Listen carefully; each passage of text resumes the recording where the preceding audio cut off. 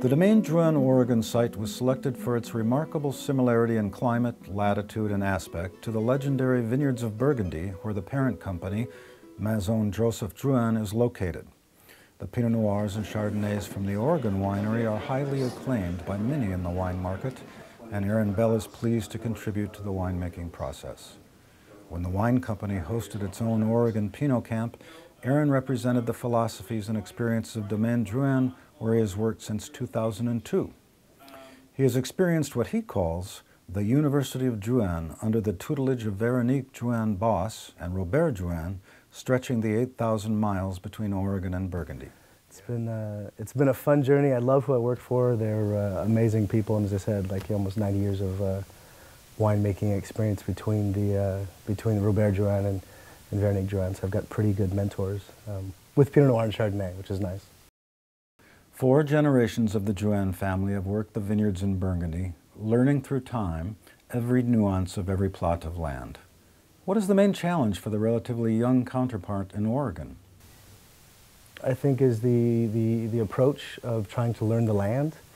You know, a lot of people ask, well, why aren't you guys doing a single vineyard wine at this point? Why aren't you doing, why aren't you doing that block and that block and that block separately? And we've always done barrel blends because from the Burgundian standpoint it's about the place, it's about terroir, and we haven't really learned that yet. We're learning it. Every year is different, and each of the parcels of land that we grow grapes, whether it's organically or I say conventionally, but non-organically, we're learning the personalities of those places.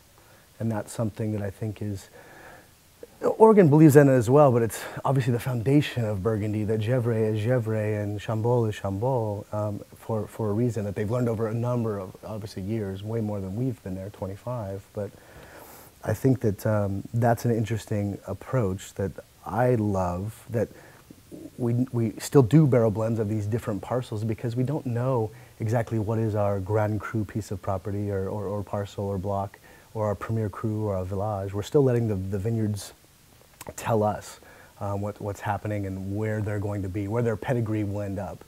Organic or biodynamic growing has a big impact in the vineyards, no question about it. But does it make a difference in the wine cellar and the resulting wines?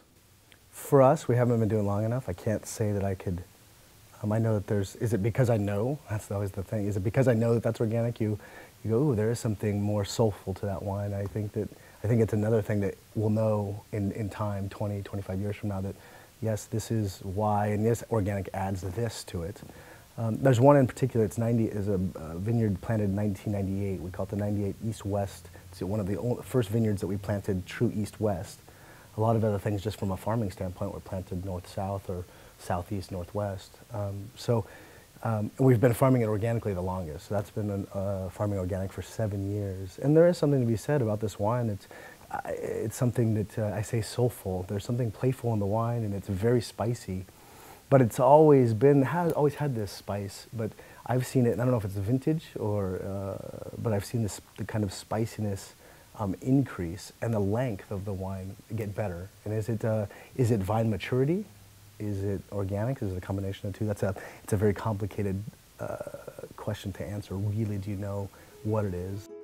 Of the future, Robert Drouhin has said, "I would like to think that one day people will taste Oregon wines, and particularly our wine, and will say, it is really true to the classic Burgundian Pinot Noir. Not a Côte de Beaune, not a Côte de Nuit, but uniquely Oregon."